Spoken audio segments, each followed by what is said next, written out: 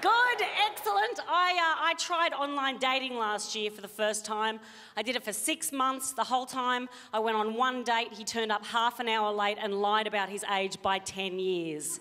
Yeah, he said he was 21, he was 11. I'm like, we're gonna find out if you lie on your profiles, guys. Things are so different. Like when I was younger, I would use the word boyfriend. Now I'm more likely to use the word partner because I was single for so long. I thought, oh, maybe I am still a lesbian. Or when I was younger, I was interested in men that travelled because I thought that meant they were adventurous and spirited. Now I'll just settle for a guy that doesn't use the word amazeballs, you know? You're a grown man, don't use the word amazeballs.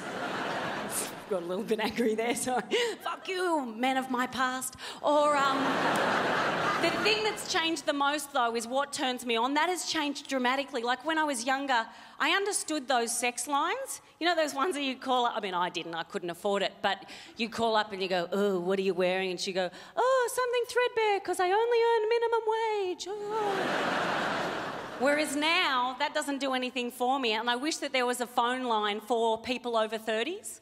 And I'd call up and I go, who's this? And he'd go, it's Rowan. I go, oh, what are you doing, Rowan?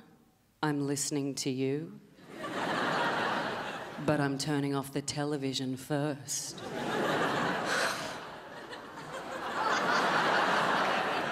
And what are you doing to me, Rowan? I'm communicating my needs and setting clear boundaries with you. Boundaries? Like what? Like what kind of boundaries would you set with me, Rowan? Like some weekends I won't be able to hang out with you because I'm looking after my niece. Oh, my God. Yeah, I think it's important she has strong male role models. Oh, Rowan, are you? Yeah, I'm a feminist. Holy shit. Tell me what I want to hear, Rowan. You want to hear it? You want to hear it? You want to hear it? You want to hear it? All right, I'm financially manageable. Yes! What else? I want to sit you down and talk about shared values. I'm close. I'm very, very close.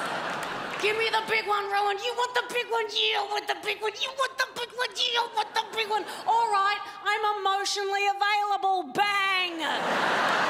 That is a phone call I would fucking pay for. I've been Felicity White. Thank you very much.